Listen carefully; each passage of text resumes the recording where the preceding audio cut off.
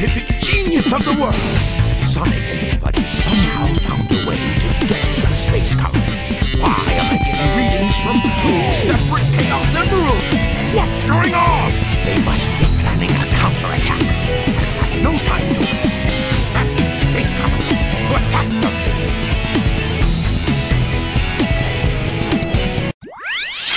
Welcome back to Sonic Adventure 2 Battle. Eggman has After a bunch of cringe levels, we finally get to enjoy ourselves.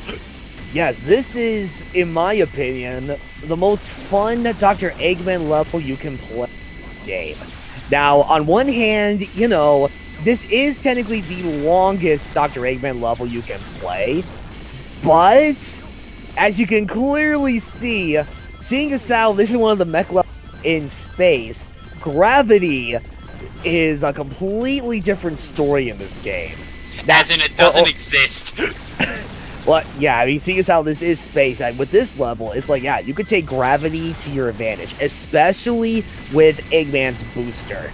So it's like, if you utilize the boost and the lack of gravity in this level, it's like you can easily bypass like massive chunks of the level, like no problem, because the longer you hold on to the longer you use the booster without letting go of the button or whatnot, you keep going up for a certain amount of time until you reach a certain peak of height. After that, that's when you'll slowly descend. But that increase in height as you keep going up, it's like, yeah, it allows you to like surpass like certain parts of the level, like and go through this part of the level at a much faster rate. So I was like, yeah, it's really satisfying. I can only imagine a lot of speedrunners will tend to, you know, take full advantage of that feature, provided, of course, they're not cheating. Well, what's cheating when gravity doesn't exist? No, you'd be surprised. They somehow implemented Dr. Eggman to use chaos control and get from point A to point B in an instant. Yeah, great. Even the doctor can use it. Okay, well, I mean, don't call me on that, guys. I have not seen a speed run of Sonic Adventure 2, and I seriously doubt they're able to implement that exactly. But I'm sure they figure out a way to blaze through this level like crazy. I mean, they've done that. I've seen people do that with other levels in this game, so I wouldn't put it past me if they did something along the same lines with this level in particular. Also, Dr. Eggman's final upgrade, the Protection Armor, which essentially makes him, you know, extend his health bar. Pretty much. Yay! I can die less! Yeah, sadly, Tails doesn't get this kind of an upgrade, but it's okay, though. It's not that big of a loss. It's a prototype! It's a prototype. And now for like the first instance of these rail and gun segments in this level. So yeah, literally, you're on a rail, you should literally blow up everything in your path. Eggman's mech doesn't give a fuck, it's like, fuck meteors!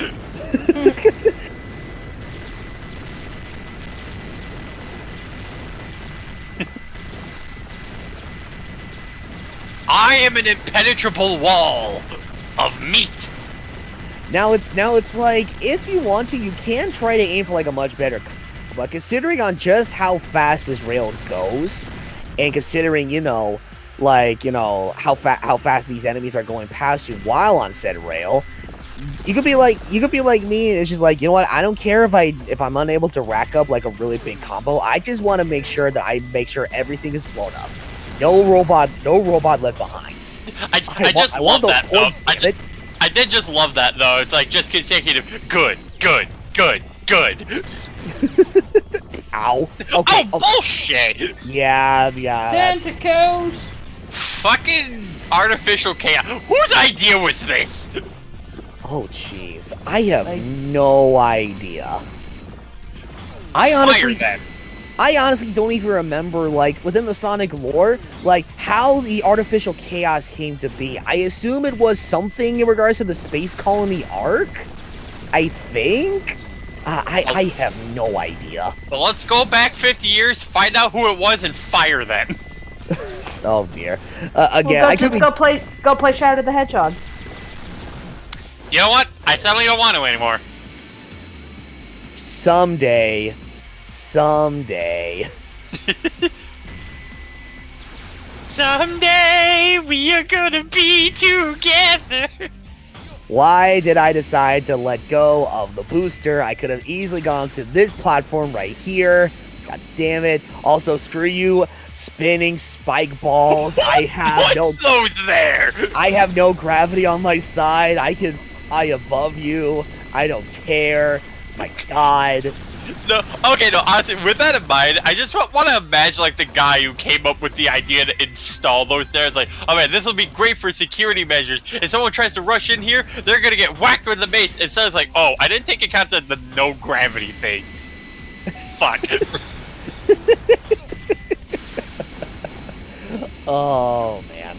It's like, really should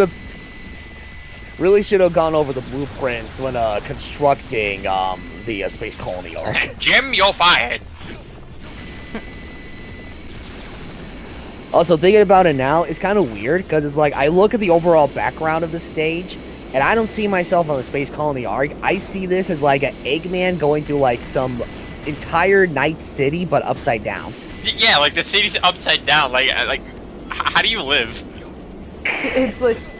Yeah, little do we know this is actually Nights into Dreams. This is just Twin Seeds, but upside down. You know what? Seeing as how this is Sega entities we're talking about here, I can see that. You see, this was originally going to be a Knights game, but then Sonic went up to him and was like, "Hey, I'll give you like $100 if this be a Sonic game." Yeah, it's like just like superimpose the theme from Twin Seeds. Actually, I'm trying to recall, like, for Nights, it's like, didn't Nights Into Dreams come out on the Sega Saturn, or made its debut in the Dreamcast first? That was a Saturn game. Huh. Wait. Yeah, Nights was not on the Dreamcast. That was the Sega Saturn game. Okay, that's what I thought. That just makes all these Knights cameos in these Sonic games actually weird yet interesting at the same time. Because we see Knights in Sonic Adventure 1, we've obviously seen Knights make a bit of a cameo during Radical Highway in this game, and yet Knights didn't technically get released just yet. But no, Saturn came first. Yeah, the Dreamcast came after the Saturn. What? Oh. I see you, Eggman. How did you get that wrong? Are you having a good time? No. Well, actually, I mean, yes, of course. I mean, Yosh.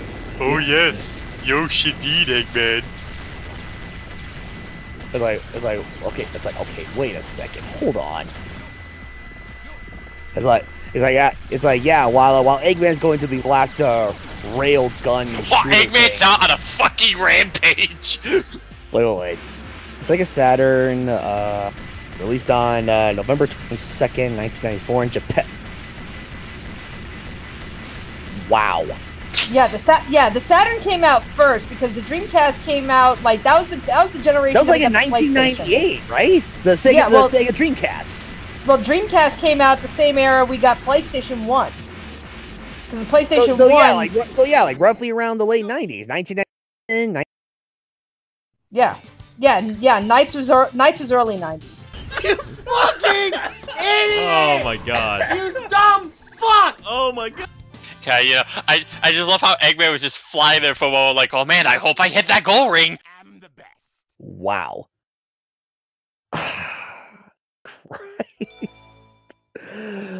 Okay. Wow. Okay. Oh, yes. All right. Before we get into the real meat of what Eggman's trying to do, right? There's the official boss battle between, or I guess the character versus character battle between Knuckles and Rouge the Bat. Now, as a little something I'd like to point out in regards to the aesthetics with both Knuckles and Rouge. depending on which version of this fight you're playing in, whether it be Hero or Dark Story, if you're playing as, like, say, the Hero Story and you're fighting as Knuckles, you'll still see Knuckles, like, obtain all of his gear and such. But Rouge would have nothing on her. Like, she doesn't have her treasure scope on, no iron boots or anything of the sort. And the same thing applies if you do it vice versa, where you're playing this battle in the Dark Story and you're playing as Rouge. Rouge will still have all of her equipment, Knuckles does not. So as a little, like, I don't know, funny per se, but as a little quirk, I'm like, you know what? I went through all this trouble to get all these upgrades for these two characters. It's like, damn it, I want to show them off simultaneously within that very cutscene, you know, because it makes sense. Also, one very quick way to end this battle is, well, just keep using the drill attack from above. There is no way they'll be able to block that attack as opposed to your standard punches. And then once that's done, yeah, that's pretty much it. Your ears are flapping. What? There's no wind in space.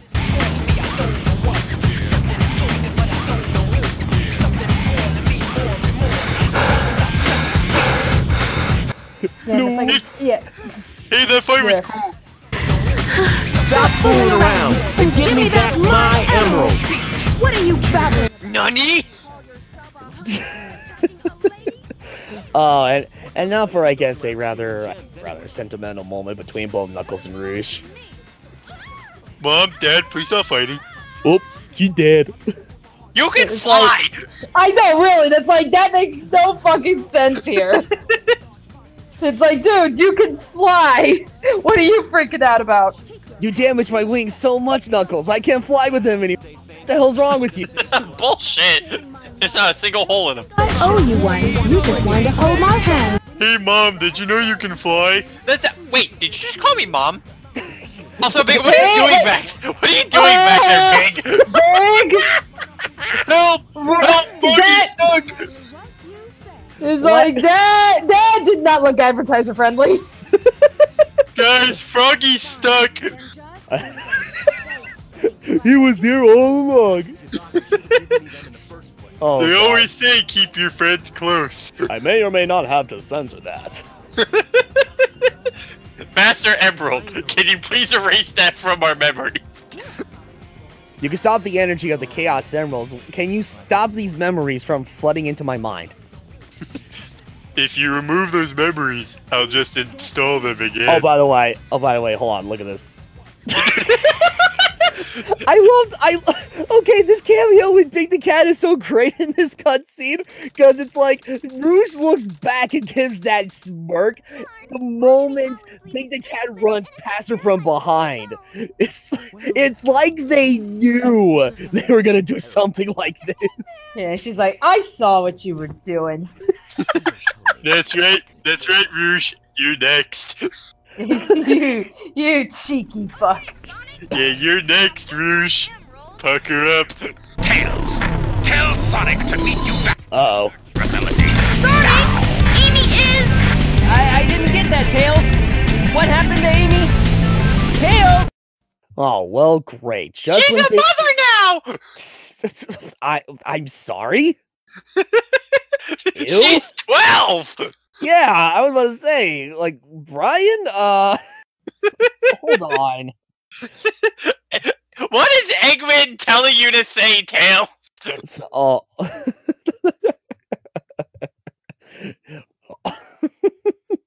Also, tell Sonic that he is a doodle head. Okay.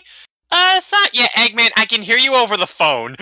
No, Sonic believes that. He's just like, wow, that's not very nice, Tails. Fucking idiot. Oh, great. Well, just when things were going so well, Amy gets captured by Eggman. So, all right, we gotta drop everything. Go back and try to save Amy from the clutches of Dr. Eggman. So, join in next time when Sonic gets in hot pursuit and heads back to save Amy. We'll see you guys then.